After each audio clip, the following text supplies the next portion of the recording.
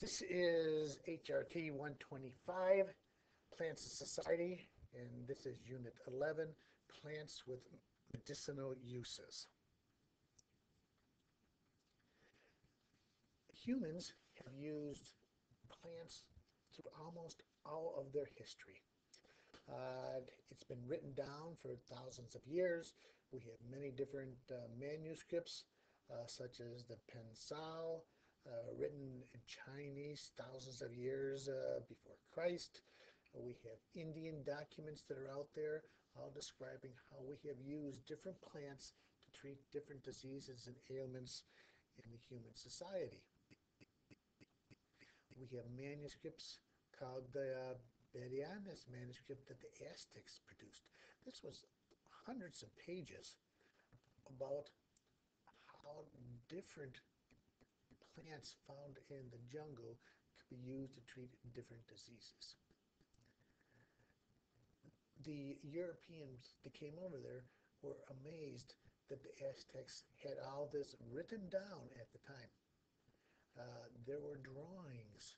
This was a huge manuscript that was translated by the priests back into Latin. The priests were the ones that utilized this, and as they brought this back to Europe, we were able to treat many other diseases. At that time, the Europeans didn't realize that there were millions of North American people at that time. However, they didn't have a cure for the different viruses such as smallpox, which killed millions of Americans at that time. We study this relationship, excuse me, between plants and people, which is called ethnobotany.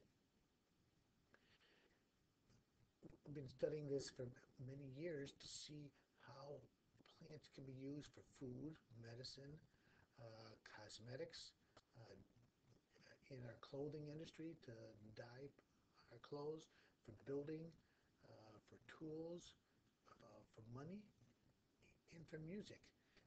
Plants have a huge role in the evolving of the whole human race. Other manuscripts that we find out there, uh, we have the Ebers Papyrus in 1515 BC, which talks about marijuana. Marijuana to be used as a topical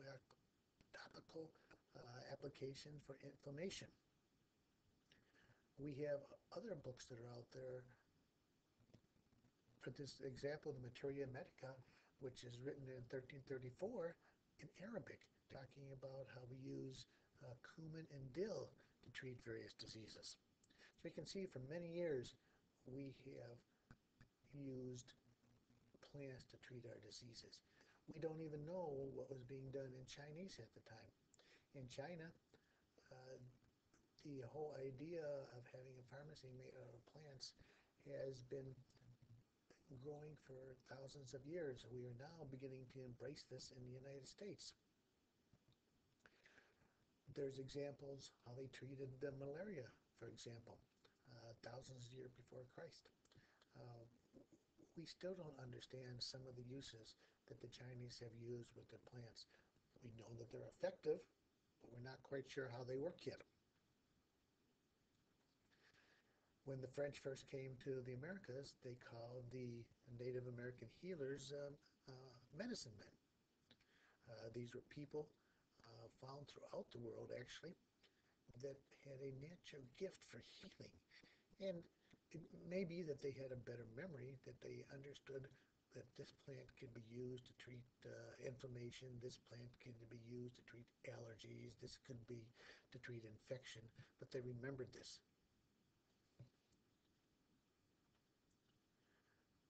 We started out early on that if we looked at a plant, we thought, well, maybe it has a shape, and if we use that shape, it could be used to treat humans. For example, uh, this mandrake root. In the doctrine of signatures, which defines the shape of the plant as how it's to be used, we thought this looked like a man, and that we could use this to treat different ailments of the sexual system.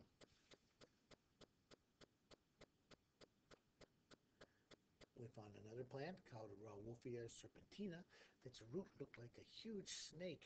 And we thought, well, this plant then could get into our system, and all the bad humors that were there, it would eat and change those bad humors into good things. And so if we had elevated blood pressure, this root of this plant could cure the problem. And it did work. Another one was the bloodroot.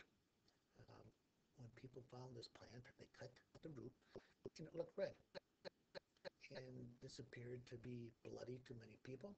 So they thought they would try it out on skin lesions. And it turned out that it was very effective at controlling the inflammation of skin lesions and also for the destruction of abnormal skin tumors growing in the body. So it was used first to treat breast cancer.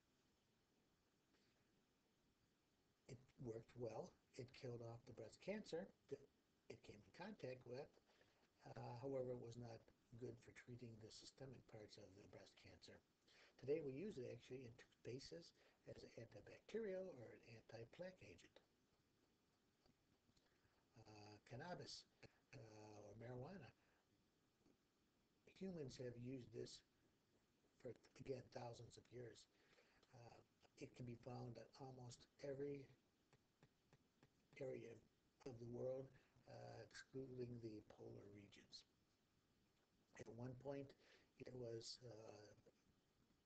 huge in numbers across the United States. It's a very easy plant to grow. It's a very easy plant to grow inside. Um, it's called a short day plant, which makes it ideal for indoor growing. Uh, the flowers form as the day length decreases. It has been used for just about everything. At one point, it was part of the Sears catalog. It was used as a mouthwash. It was used to help people feel better as a general tonic. It was used in cough syrup. It was used for child's colic. It's been used to treat menstrual cramps throughout the years. In the United States, we have the echinacea, or the purple cornflower. You see this now in people's yards. We use it a lot for landscaping. It was used by the North American Plains Indians for many diseases. Nowadays, we use it for cold preparations. It appears that it may affect our immunity as well as our ability to fight infections.